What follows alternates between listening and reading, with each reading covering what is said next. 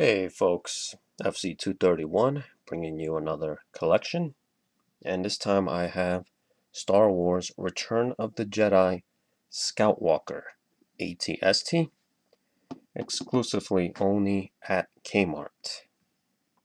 You have a wonderful, beautiful picture of your ATST on the planet Endor with a couple of Ewoks there, a Stormtrooper and Darth Vader on the bottom. There's a Stormtrooper at the top, inside, commanding the ATST. At the time, the pilots were not released, so they had to make do with a Stormtrooper on the top there. Here's the one side of the box, simply showing you what your ATST can do. And there is an AT-AT pilot in there. Like I said, simply because the actual pilot and gunner for the AT-ST were not released when this guy came out. Here's the bottom of the box for the AT-ST, an actual picture of the film in Return of the Jedi. Here's the top of the box. You have the beautiful logo of Star Wars Return of the Jedi and the product itself with the Kenner logo. Alright, so without further ado, let's take a look at the AT-ST, open them up from the box from Star Wars, the Vintage Collection line.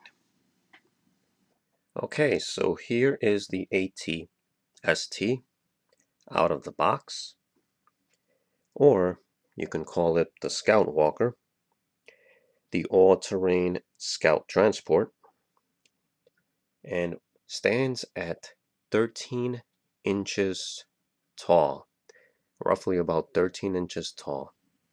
Here's a close-up of the AT-ST. You have, I guess these parts are the command viewports, your concussion launcher. This one right here was the light blaster cannon. And then obviously the twin blaster cannons with a little battle damage there. And then moving on down,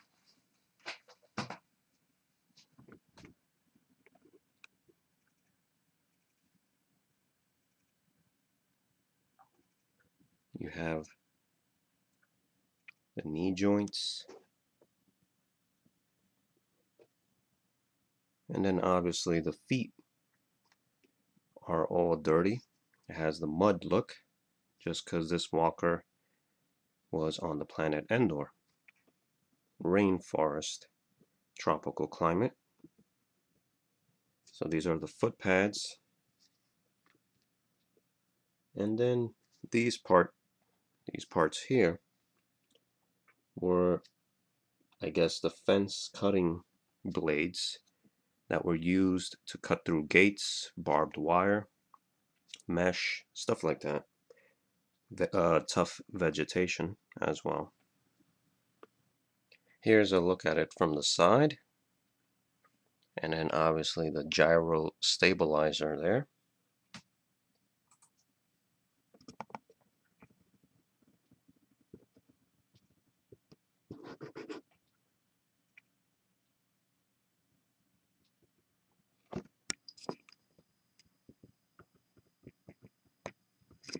And then a quick look at its detailed back.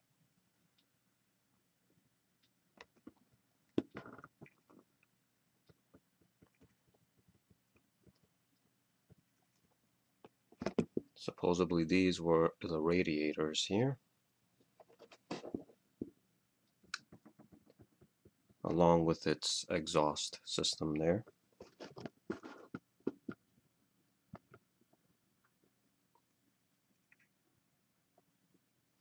And then you can see much detail on the shins, detail pretty much everywhere.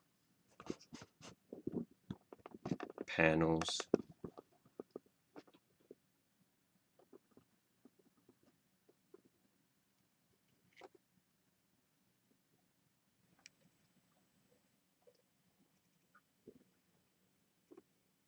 This was the cockpit cooling system to keep the pilots inside at a fair temperature so they won't be sweating.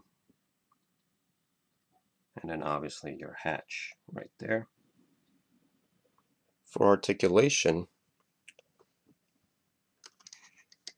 obviously the head can move side to side.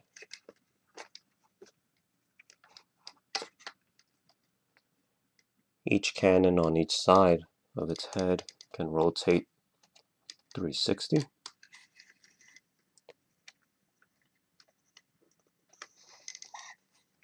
The flaps can close, or you can open them, keep them opened, or keep them halfway, just like it did, or how it looked in the movie.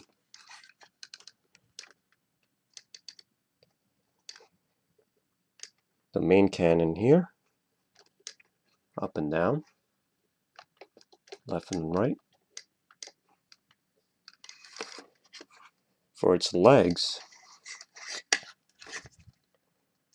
can move out and back. And this part here, this joint, can move up and down. I like to keep it flat, proportionate to the main base here. This way you get a stabilized stand and it won't fall on you. The knee joints here can go inward and outward. And the feet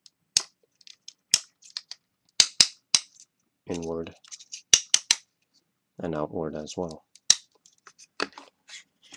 For accessories, it came with an additional main front cannon. This one fires, comes with 2 missiles, and with the push of a button on the bottom here, fires both missiles at the same time. Here is what it looks like with the firing missiles attached.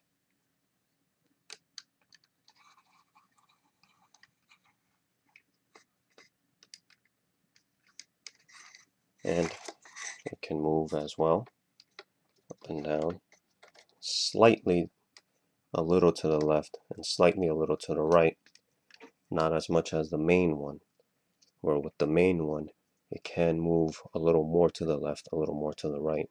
It has more flexibility in this one. Even though this one doesn't fire, it's more accurate to the movie, and it's not as big as these. This one was made more for, I guess, the younger fans who like to shoot projectiles and stuff like that. This one is more movie accurate, I believe. And to access the top, all you do is flip open the entry hatch.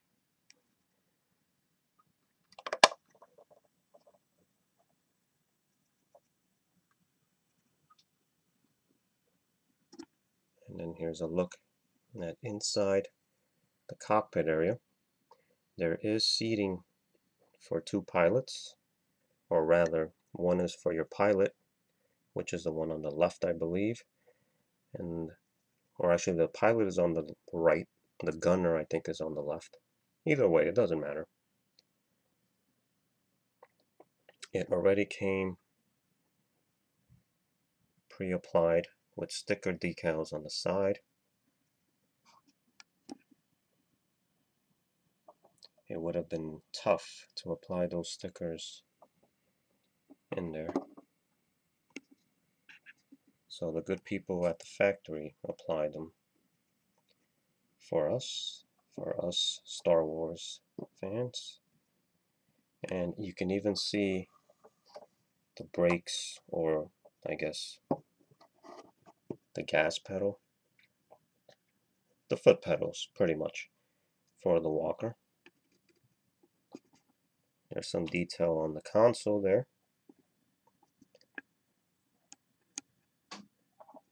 And then a look at the back of the cockpit area.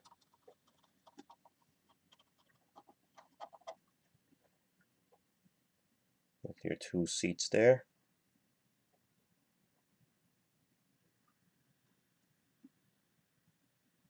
And some more stickers.